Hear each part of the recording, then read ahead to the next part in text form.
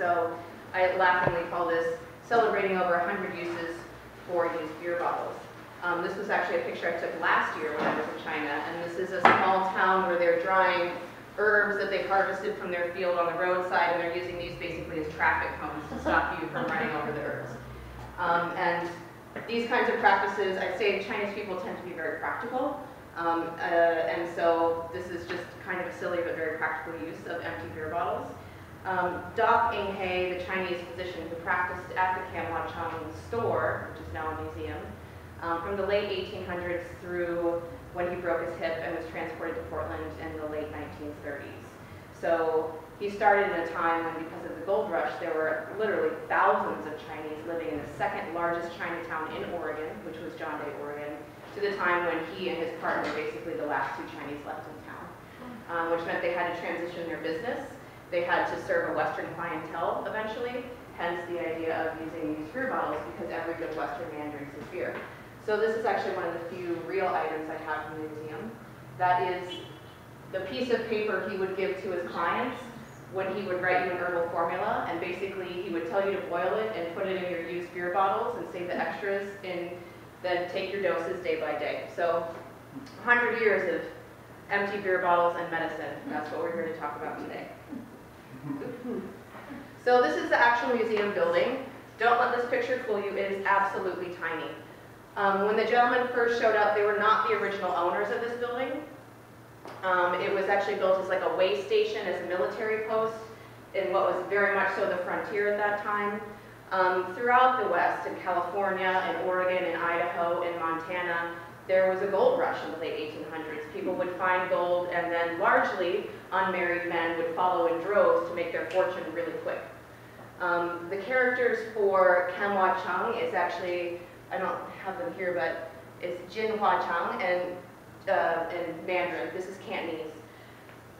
It means gold, and then flower or flowering, and then Chang, the last word, means prosperity, but in this context, it actually usually relates to a kind of store. So it's a store celebrating golden flowering. But it's also a bit of a pun, because the idea is all of these men are coming to find gold, the gold rush. And Hua is part of a compound, Hua Qiao, which means the flowering bridge, and that was a Chinese term for the out-migration, the migrant populations from China. So it's also kind of a pun that could be, you know, golden, flowering, prosperous store, or it could mean for the prosperity of the gold rush Chinese. Basically, come here, buy your shovels, and you will make money. Yes? This building is at John Day? This is in John Day. I've seen it, so it looks familiar. Yes. And so they purchased this property in the early days, and mostly that was where they resided. They cooked, they dispensed medicines, it was a general store. Although the display is set up more like they sold individual items, from looking in the record, actually they were more wholesalers. So people would come in, because again, it's a very rural area. They'd come into town, they'd buy a giant lot of flour, they'd take it back out to their farm. So they were really more wholesalers than they were the idea of like your corner drugstore.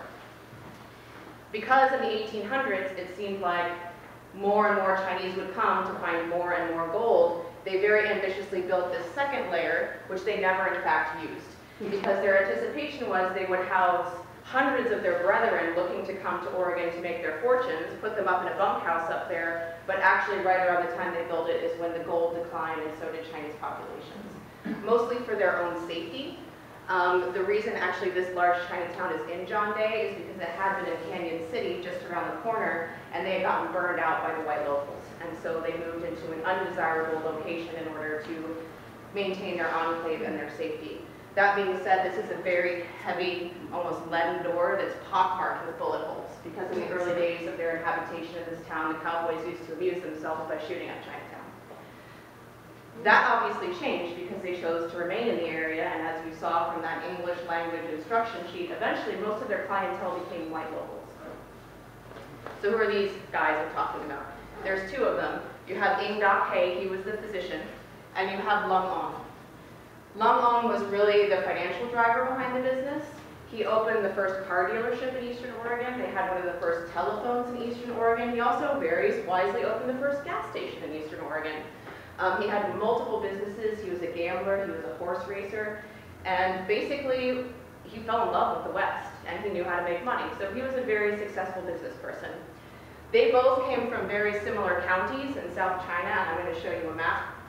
And because of that kind of familial local connection, although they weren't blood related, when Inge showed up, they went into business together. At the time, again, they were serving a largely Chinese clientele, and they basically were importing their entire cultural milieu into this tiny little store. So they were providing a lot of services out of that little building. Everything from writing letters home, receiving letters from home, helping people find work, and also doing a lot of the more divinatory ancestor worship type stuff. So actually, from looking at the records, Inge's early medical practice was just as much about shaking the I Ching and doing spirit writings for people as it was actually prescribing them herbal medicine. Over time, when they had a Western clientele, obviously he's not doing I Ching readings for the white people in town. He's actually just giving them herbal teas and ointments and balms, and we'll get into that. And you see these two white ladies in the photo too, obviously scandalous. There's a number of letters in the collection, particularly about Long An and some of his scandalous interactions with the women in town. Inge was very chaste. He was a true Confucian, and so he would oftentimes chastise his partner for some of his more lascivious ways and encourage a life of chastity. And within the realm of Chinese medicine, the idea is you want to preserve your health, and so some of those things are living in moderation, not drinking too much, not spreading your seed too far, and so Inge was definitely an advocate of that kind of life. He also, very practically speaking, had eye problems, and by the time he passed away, he was blind. And from talking to people in the area at the end of his life, because it was such a small town and such a small building, they had built a line going from the front door of the building to the outhouse so he could feel his way along it, and then back to his chair. So he spent, from the three counties perspective, so this map is basically this part of China. So this part of China is where, you know, there are Chinatowns all over in the United States, Canada, Australia, even the entire western coast of South America. And most of those Chinese people immigrated from even a small area within this part of China. They came from around Guangdong province, and they moved all over the world. But in particular, within this small area, you have the three counties, four counties area. And how many of you have heard of Chinese tones? They're like gangs.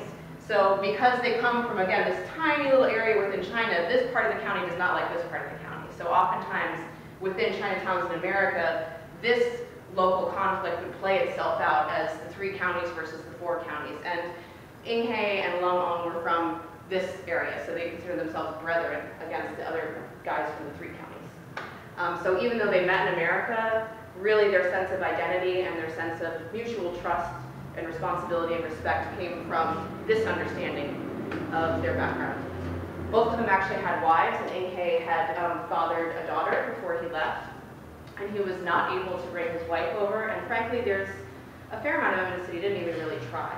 And I think one of the greatest mysteries of this story is for two men who seemed like such good Chinese filial sons, why they didn't make some of the same choices as other men of their generation who tried really hard to bring their families over, or in the absence of the ability to do that, would even move back to China knowing that things were kind of falling apart. A lot of people would have their bones dug up and shipped back to China, and both of these gentlemen chose very intentionally to be buried in a beautiful place in John Day, Oregon, where they sit up on a bluff and they look down over the city. So they really embraced this country in a way, and I think that frontier identity that not all immigrants of that story coming from South China embraced to the same degree that they did. So I have some books to pass around because I don't even, in an hour, I don't have nearly enough time to go over all the exciting parts of the story. So the first is this documentary, which we've actually screened in this room before. It's available for streaming through OPB's website, or you can even go to like your local library oftentimes. It's about half an hour, and it's really very focused on the actual history of the museum, less so the medicine. I'm going to talk a little bit more about the medicine and say I've done the history. Believe it or not, for all the history that I've done thus far. This is the only book that was ever written about the museum, and I'll just leave these up here. It was written by Jeffrey Barlow and his wife, which were the first two consultants after they opened the museum back up in the 1970s. And they had really open hearts, and they really felt a sense of honoring their ancestors. They were super excited about it, but it was also kind of a pet side project for them. So although Jeffrey Barlow was an academic, that is not an academic book. And what that means is that unfortunately a lot of the first-person interviews he got from people who knew Doc Hay as an adult, they did not retain the transcripts, and there is no record of those conversations other than the anecdotes in that book, which is just a terrible loss, I have to say. There's a handful of transcripts from people, actually like Gary in the back row there, who may have had interactions with him as a child, but not really enough to tell us a lot about what he was like an adult, what was his thinking process, how did he act in his community. I brought along some other books if you're really feeling, and we have more tea in the back too if you guys want more tea. These are a little academic, but really fantastic, particularly if you're interested in the history of Chinese Americans in the Pacific Northwest and in Portland in particular. So this is a book I mentor students in a research practicum where we spend basically a whole year going through archival items and translating and transcribing, and I'll get to that. I have them all read this book. It's really the gold standard book in terms of understanding the outmigration from that area of South China to the American West, drawn by gold. This is a really, really good book about the history of our region. To be even more specific, and actually I know Mary Rose Wong has done tours of Portland's Chinatown. In a similar vein to that one, this is actually the history of our Portland Chinatown. It also shows some of the demographic information for John Day, because particularly in those early years, John Day actually rivaled Portland as the largest Chinatown in Oregon. As it got less and less safe and populations dwindled, people tended to gravitate towards larger urban centers for safety and the idea of actually creating an enclave of a meaningful size. But this is a really, really good book about the development of Chinatowns in Oregon. I just put up some of these from our library too. This book is a visual history of patent medicine. It's such a good book to look at, but unfortunately also, like this book, it has no references in it. So it's so frustrating because I want to do more research, but then it just stops right there with the pictures. So for any of you who want to do any kind of historical work, please cite your sources for anyone else who might want to follow in your path. So this is actually a map from the front of China Doctor of John Day, and this shows the rough area that Ing Hay served with his medicine. So here's John Day, and here's basically most of Eastern Oregon. And in fact, from looking at his letters, he had clients in Idaho, he had clients farther up into Washington, because most of the business that he did was mail order. So how progressive is that in a day and age when people are riding over, dirt roads in a horse and a buggy? He is actually prescribing most of his medicine through the mail. And that was a really smart move on their part. When people are isolated in rural communities and there's not effective antibiotics, there's not effective, really not very effective medicine at this time. We're talking pre-antiseptic technique where people are still carrying around leeches and bleeding people. Like, your options for medicine in this day and age, the late 1800s, kind of 50-50 if your doctor's going to kill you or help you. So when Doc Hay when the good doctor was building his practice, he started serving mostly Chinese, and it's hard to substantiate without talking to contemporary folks, but it really seems like the pivotal event was there was a wealthy ranching family who had a son that basically got sepsis. You guys know what sepsis is? He cut his arm really badly, presumably on some barbed wire, and he was dying. It was clear that the infection was raging in his arm and was probably going to kill him. And this is true even in this day and age. Unfortunately, Chinese medicine is a last resort. Medicine always works better as a first resort. So if you're thinking about it, see it done sooner rather than later. But anyhow, they contacted the good doctor, and he rode out there on his horse and buggy, sat by the boy's bedside for 3 days, 24 hours a day, applying plasters and giving him medicine, saved his arm and saved his life. And because of that, now the town has a different opinion of this outsider Chinese doctor. He saved the prince of the town. And so those kinds of things, both actually in China as well, where reputation is everything, I think completely changed the game for them. And then slowly, more and more of the locals, and by reputation, even more distal locals, started to take advantage of his services, and they would write him letters. So I'm going to actually fast forward to one of these letters. Sorry. Where are they? So these are the kinds of letters, and if you practice Chinese medicine, you would be stunned that someone could write a formula on the basis of this. So he gets these letters. Kind sirs, my eye pain has give out, And my eyes are some better than when I left there. My eyes feel much better after using the powder. If you send powder and paint, both, then I can eat and have some canned pears. And so on the basis of a letter like that, he would write an herbal formula and send it to you in the mail. I've seen letters where, "Dear sirs, my wife's tongue has the white fur. Can you please send us medicine?"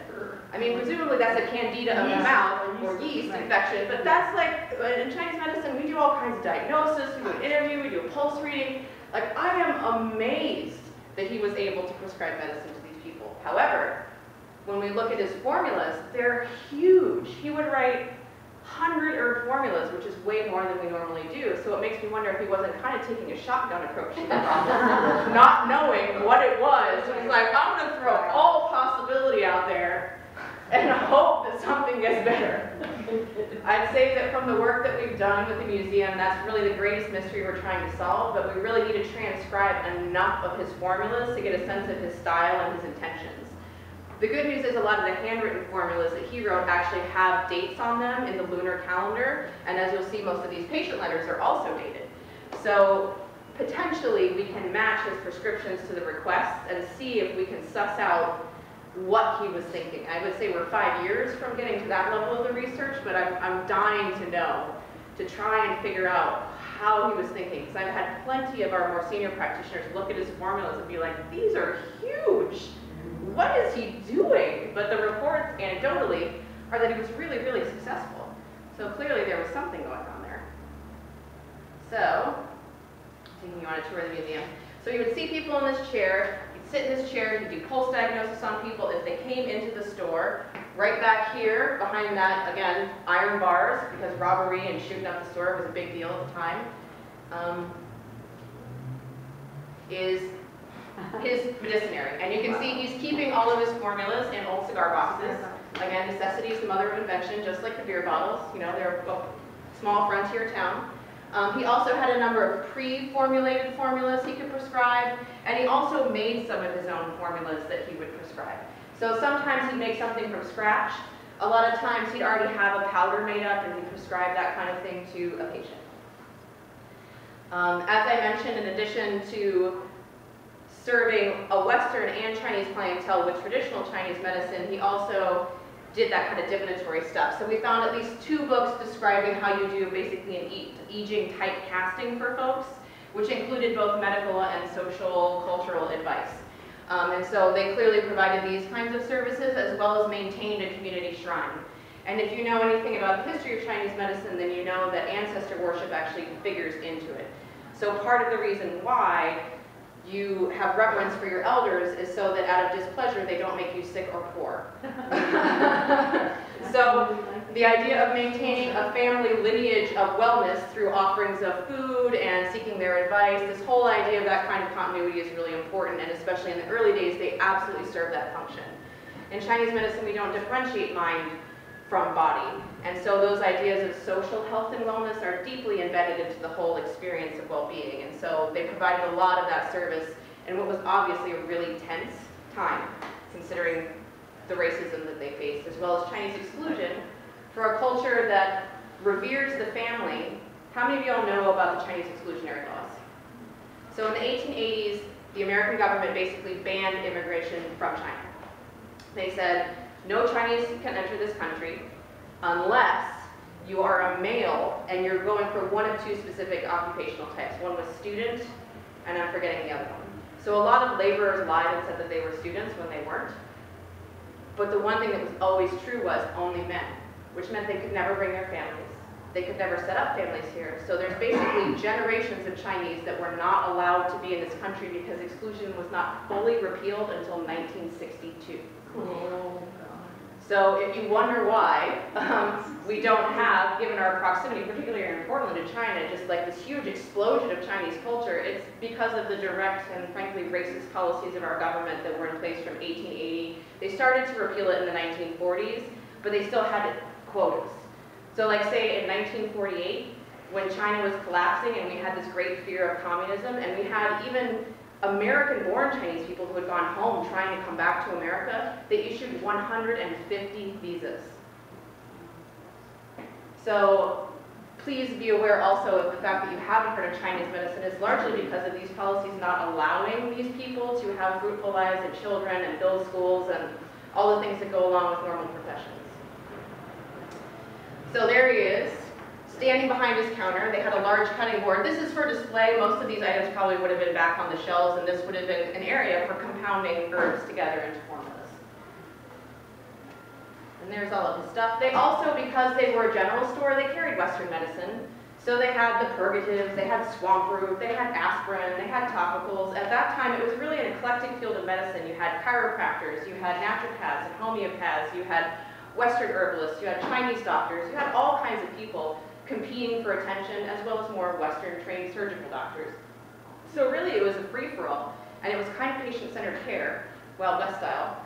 And so they absolutely catered to that. They didn't just carry Chinese medicine at their store. So this is our student team working with the curator for the museum. It's actually an unusual museum because it's run by Oregon State Parks and Recreation. In the end, because the property was in the middle of a park, and the reason it's preserved is actually going to demolish it to build the park, but someone had the foresight to go in and poke around, and they came out and said, whoa, whoa, whoa, whoa, whoa, we can't mow this building over. It's full of too much stuff. And then it turned out actually that they had deeded that building to the city on the condition they turned it into a museum. So it really is a time capsule. The other thing to remember is because of the events of history in 1949 when the communists took over China, and then you have the Great Leap Forward, and then you have the Cultural Revolution. Basically, you have a lot of self-destruction at the hands of their own people in which records were burned, families were killed, family lineage information was destroyed. So this time capsule actually carries a record from the 1800s to the 1940s into the future like nothing else on the planet. There are no complete records like this. He was a pack rat, and it's to our advantage. So we have their business records, we have his formulas, we even have his herbal supplies. Like, we have everything. We can reconstruct the story. So it's great. So what we do is we come, and as you can see, it's an archive. So even though we have all these old books, they're now kept in folders, they're numbered, they're labeled with the idea that all kinds of researchers can have access to this material. Because of its isolation, even with paved roads, it's still pretty isolated to get out to John Day. I would say that, you know, people come out and make a pilgrimage and do like a little bit of dipping, and then they leave. And so one of the big things that we want to do is not only do more continuous accumulative research, but also digitize it, so that people who are interested in this material don't have to make the physical journey. They can actually look at pictures and do work remotely. So what are we looking at?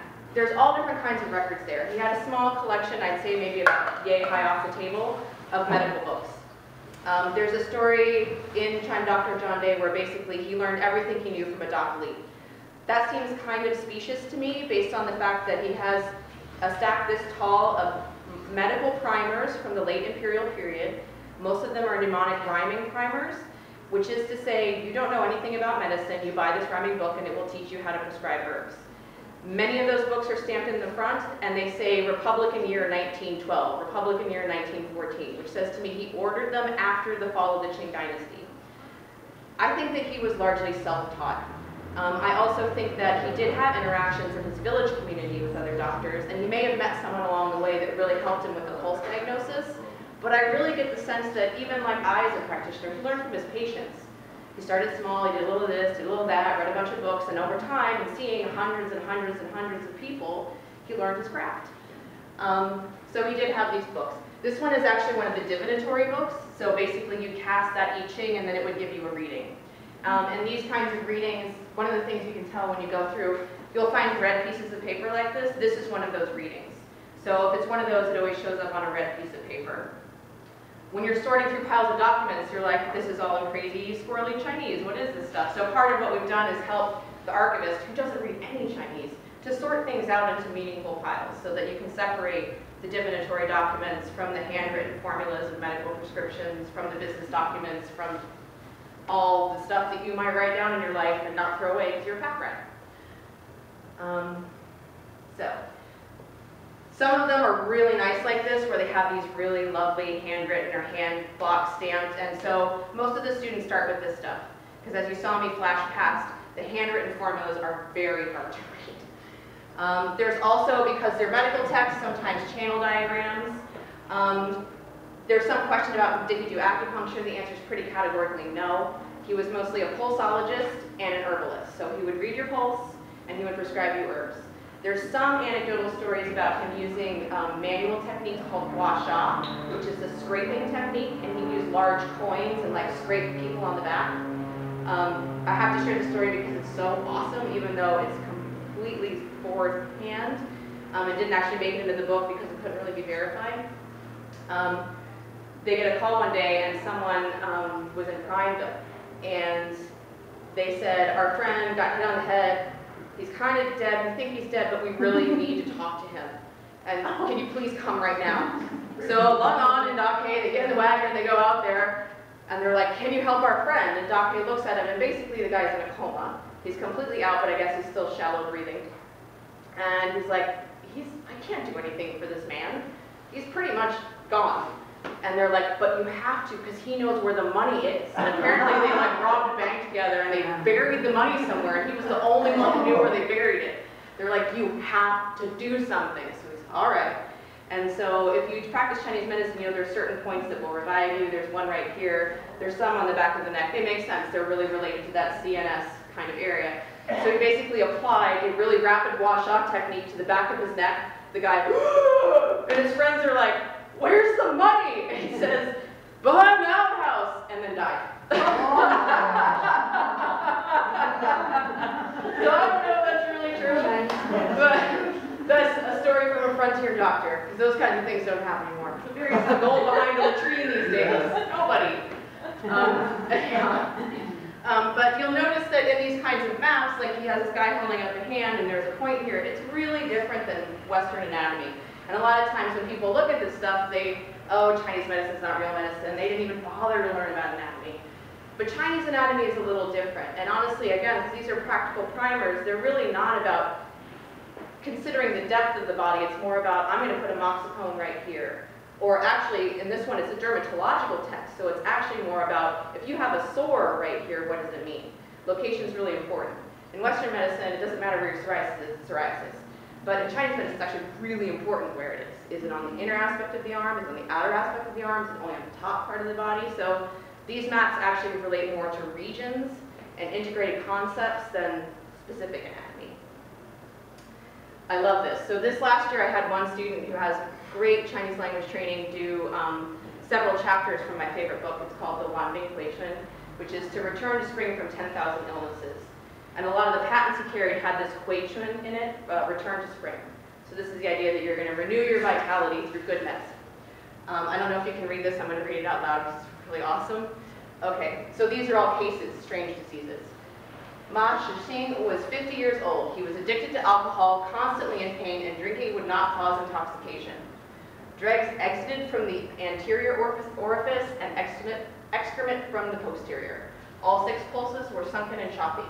I gave him Su Tong, adding Haijin Sha, Mu Xiang, Binglang, Wu Tong, and Taoren. After taking this, his condition improved. As for this man, much wine would render his qi reckless. Even after drinking a liter, he wouldn't stop. His yang was extremely empty, and over time, that causes dampness to accumulate and produce heat, which then cooks the blood. His yin was also greatly empty, and when both yin and yang are empty, both can be mended by correcting them. After this man's middle years ended, and when it was natural for yin and yang to become empty, he could only be kept alive for a short while due to his depleted constitution. If wine remained in the gu qi from food and drink for 3 months, then he would certainly die, and sure enough, he did. So on the one hand, this is like what we call an N of 1 case study, where, I mean, this happens right now. You can walk out of here and you can see someone who's living this lifestyle. So how do you treat them with Chinese medicine? This is a great little case study, but it's also a little bit of a morality play. As a doctor, I can only do so much for you. Unless you are willing to meet me there, unless you are willing to live a moral life, unless you are willing to be observant about your behavior, surely you will die, because at a certain point you only have a capacity to heal, you only have a capacity to process, and he did. So there's also a moral warning. You're welcome. Another book that I found recently that was totally fascinating was this one. And as I mentioned, it was a time of kind of extreme racism and hostility to the Chinese, and this is actually a testimony by a different Chinese physician in front of the Federal Trade Commission trying to explain why we're not hurting people with this medicine. And actually, when you look at the list of conditions in the front where we can be helpful, they're the same issues we face today. Cardiovascular disease, heart attacks, diabetes. What we do has few side effects, and it can be extremely helpful. And he went before the Federal Trade Commission in order to make a case for our medicine. However, because of the climate of the times, we were not allowed to organize into a profession, we were not allowed to build schools, and we were not allowed to have the same legitimacy that the AMA was building for itself at the same time. And in fact, Doc Hay was one of many Chinese doctors who was attacked by physicians and members of the American Medical Association in his day for practicing without a license. In some cases, as in Idaho, a very, very bold and persistent Chinese doctor was actually allowed a medical license. He fought for it and obtained one. He was one of the only ones. Some were completely put out of business by lawsuits or driven underground. In the case of Doc Hay, when this came up for them, because it's a small town and they were well loved, they couldn't get the judge to show up to court and no one would sign up for the jury. So even though they actually brought it to court, court didn't show up for them, and so the whole matter just kind of got brushed under the table.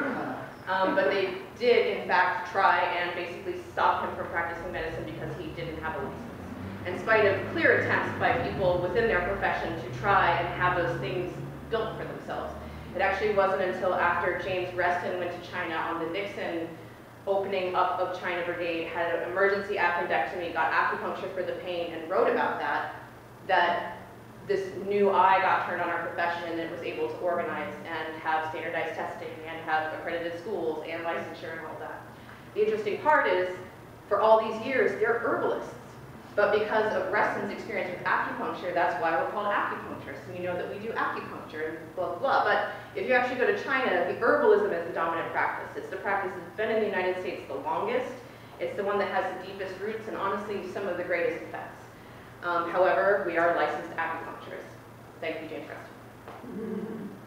Reston. So these are the handwritten records.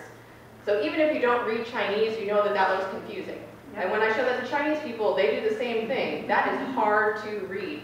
And so although everyone really, really, really wants to know what did Doc Hay prescribe, this is how we find out, and it takes a long time to translate these. They are very hard to read.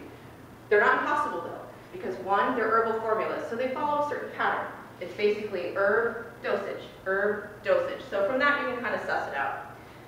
We're also extremely lucky that he kept pretty good records. And so you have something up here that's usually an indication of a person's name or a location. So they had transliterations of some of the small towns around there, and that's one thing I'd like to do is make a glossary of all of those. Because you can actually locate and again refer to the patient letters and find out, okay, it's on this date from this location, it must be in reference to this letter.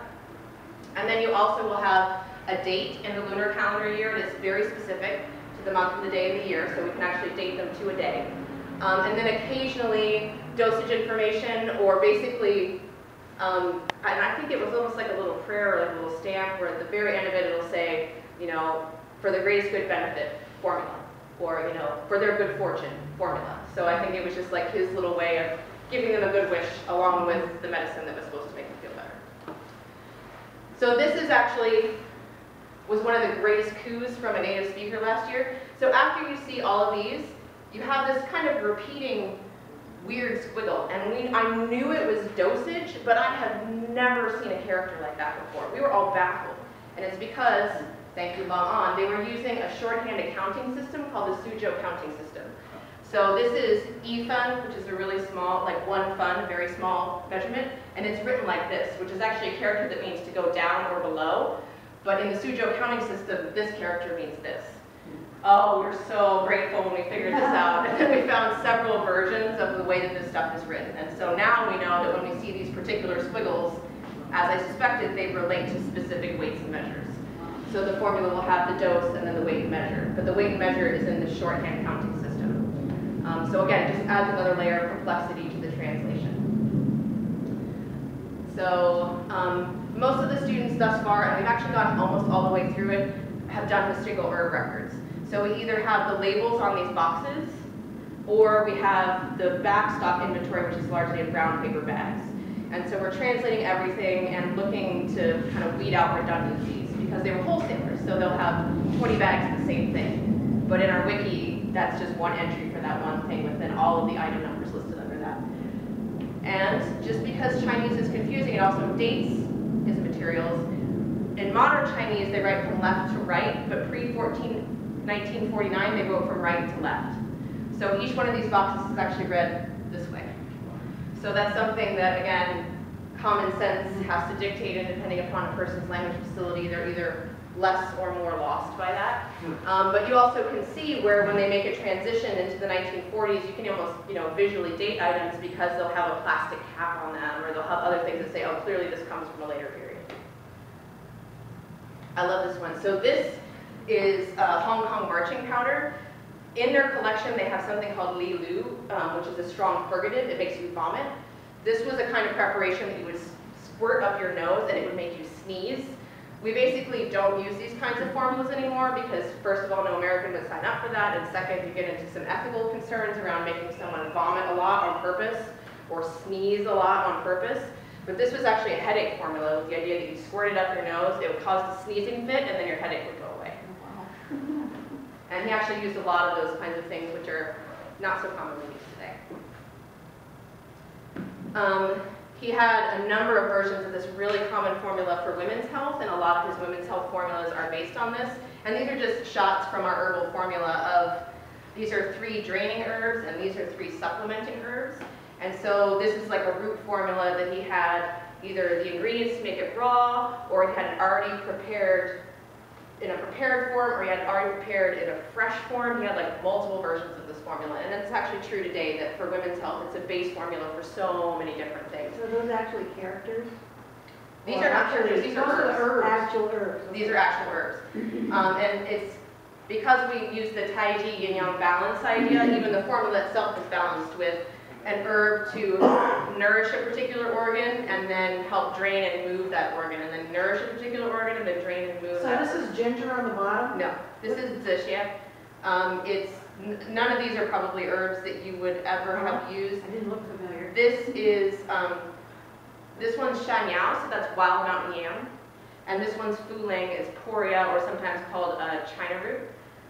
And these are all more tonifying. Well, these are all draining in the sense that they help you lose water weight. And these are all tonifying. They tonify specific organs related to blood production in Chinese medicine. And so there's balance within the formula on several fronts. And it's really commonly used. We found a bunch of different iterations of it in the museum. So these are being used today by... Yeah, we still use the formulas today. Yes. We use a lot of these formulas today. In fact, I have examples. For those of you who have been drinking the tea, yes, this is actually something we found in his collection. They've been selling this particular patent medicine for over 100 years. So we had boxes of it in his storage. And I bought this from the Wing Wing grocery on 82nd within the last few months. So a lot of these are tried and true family recipes that you can still buy today.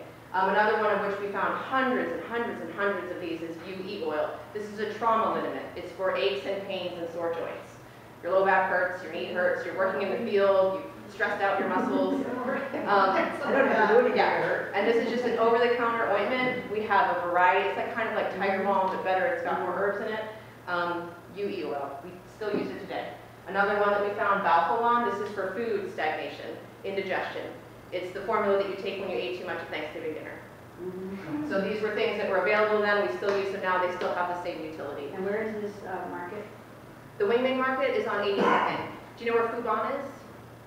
It's between Division and Howlett. We'll write it down. But there's all different kinds. So, you have pre-made like powders. You also have little pills. This is actually an eye patent for eye problems. We found a lot of requests for eye formulas. He was going blind. And he had a couple books about eye stuff, so we're still not clear. Was it because it was self-care or because it was actually a really common problem in the dry, high desert? So we're less clear if he had so much eye stuff because it was self-care or because he was caring for his community. So there's actually an Asian market. I've been to a couple of Asian markets. There's a lot over time. 80 seconds, kind of like the new Chinatown. So part of the reason I'm having you drink this tea is one, it's got 100 herbs that have been long cooked into tea leaves, and the tea leaves are scorched and charred, and then that makes the tea. When I describe that to you, you're like, what? That's not what it Sounds tastes like like. gunpowder to yours. But that's kind of how they make it, and it's a panacea. It's prophylactic. It's supposed to help you not get sick and Well, fall. there's a little bit of fruitiness to it, Yeah. isn't there? It's really tastes good though. It's a secret formula. I don't know it all. Excuse me. Yeah. But the cool thing is, and this is really a holdover from the old days. If you're going to try and sell a product in the 1800s, and you, first of all, you want to make all your own profit from your product. You have this great product, and you want to make sure that no one's counterfeiting it. You also want to guarantee freshness, quality, blah, blah, blah, blah, blah. Well, before the days of the childproof seal and the FDA testing and all of that, how they did it in ancient China was kind of through branding. So you see all the seals and everything on the packaging. That's one way to guarantee this has not been tampered with. A lot of it too is about, you know, having a certain seal on it that says this is legitimate seal, a legitimate producer, and if you see in a different color, then you know someone faked it. And you see this in this package a little bit, but you see it in all kinds of packaging. There's packaging within packaging within packaging. And again, it's just more of that guarantee that this is really what you thought you signed up for. But this one's so cute. So you have this big box, and it's full of all these little boxes, which have all the directions wrapped around them in this intricate thing and glued down. Then you have to peel that off, and then there's another little box, looks like the big box inside with the tea in it. Oh my gosh. But all of that, again, was really for quality assurance, safety, and that guarantee that this has not been counterfeited. Oh my gosh. So here's that patient letter I read. Here's my other favorite patient letter. I posted this on my Facebook page to many alike. Canyon City, Oregon, 1906. This is to certify that I, the undersigned, have quit taking the medicine from the American doctors of this county, and it is my desire to employ the China doctor John Day to give me medicine, signed with 3 witnesses. So just in case there was any question or concern that he was not of sound mind and body when he's like, I'm done with this medicine that's hurting me and I'd like to take the Chinese medicine, 3 witnesses. The doctor out of trouble. So this is the wiki that I've talked about. So basically what I've been doing for the last 3 years is building out this wiki where we have the books, there's actually some catalogs for ordering medicines, patent medicines, bulk herbs, and then formulas. And we will go into, the museum has a database, but it's secured, so not everyone can see it, it's password protected. It also has this other problem, which when we first started working together, it was just like, oh, are you kidding me? It doesn't support Chinese language software. So if they want to do any of their own entries into their own database, they can't use any Chinese. Which to me is like, as we continue to do this work, that's what I want to give to them, and there's no place to put it in their own system. So with the first grant that I got around this, we purchased an upgrade so we can access it remotely. So the students have access to the database. We created a spreadsheet where we've gone through all the pictures and been like high quality, low quality, patents, because the entries themselves say box, comma, medical, box, comma, medical. That could be anything. So we've gone through and created a little more detail so that we can target our searches. And we've just been going through by category. I'll give a student a category, they'll approach the problem, look at as far as they can. I counsel them, you're never going to get to the end of this. This is going to take decades, so just do what you can. And so we've gotten mostly through single herbs. So this is a single herb. Now consider that this picture is of an herb that was put into a paper bag, probably sometime in the 1930s, and it still doesn't look like mold, it looks like herb. Part of it is because of the way they're dried and prepared, but it's also because John Day is high desert. And the high desert preserves things. I mean, we owe the desert a gift. Otherwise, if this had been in Portland, this stuff would all be mold. It'd be gone, you know. And so the students will go through, and these are relatively simple because they're just a single herb, but they'll list the characters, they'll list the Chinese, they'll list the English, and then as we build it out, we might put more and more information about the herbal usages. Are you doing this work there in John Day? No, we're doing it remotely because I got access to the database and the wiki's online. So I go to John Day, and when I first started, yes, I had to do it all in John Day. But now, because of the internet and digital systems and remote access and wikis, we don't have to. Where exactly is the college? Is it in another school? The college is right around the corner, Oregon College of Oriental Medicine. This is all online. It's separate college from like Portland, University of Portland, or Yeah, we're our own school. We're a Chinese separate medicine school. So I was Yeah. never aware of it. Yeah, and we have information about the school in the back, so you're welcome to take stuff about our clinics. We actually do herbal-only consultations. It's just $10 to get a custom formula written for you. Our acupuncture is very affordable. I encourage you to take some information. We also have specialty clinics, so if you have specific conditions, we have a whole list of our specialty clinics. And I'm a doctoral student, so I can actually, for once, say, I could potentially be your intern, because in the past I had not been working for the school, but now I do on Sundays. So how hard is it to get in there? Get in. Like in to see someone there or talk to someone there? Very easy, you just have to have the information. So please take one of the clinic brochures that's back there, and yeah, I encourage you just to make an appointment. You can make a phone Are you call. open 7 days? We're open 6 days at our Cherry Blossom location. We're open 5 days downtown, with the exception of the Sunday specialty clinic. So once a month we're open, especially on Sundays, for condition-specific clinics with our doctoral students. Where is Cherry Blossom? Cherry Blossom is out by Mall 205. It's our old campus. The campus downtown is a new campus. Yeah. But there should be, do we have the clinic brochures back there? Do you have ones that say healthcare services? This one talks specifically about this. Okay. Our information should be on those Can we things. sell Anyhow, building in John Day? let me, Move here. about 4 minutes, let me get through, and then we have all kinds of information we can mingle, and I can write things down for you too. So this is actually the wiki. If you got a handout, and I have extra handouts if you'd like a handout in my presentation. Sorry, the two ladies that started with me took off and it's out there. So the listing for the wiki is there, and basically if you're a member of the public, you can't edit it, but you can certainly peruse it. If you're curious, you're welcome to look at any of the items that are there. The idea is that this is just a tool for additional research or exploration. It's not a lot of explanatory detail. It's just a way to make this stuff, as we transcribe it, accessible to anyone who might be interested in working with the material.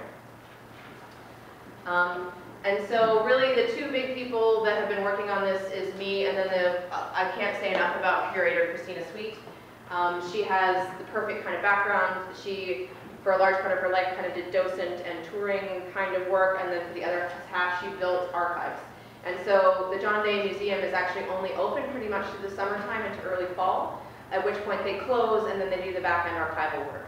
So she spends about 6 months a year going through labeling, dating, sorting, storing, quantifying, photographing, and doing all of that. And then springtime comes and they run tours all day long. And that, I believe, is 7 days a week. The other thing about the tours is they're all free.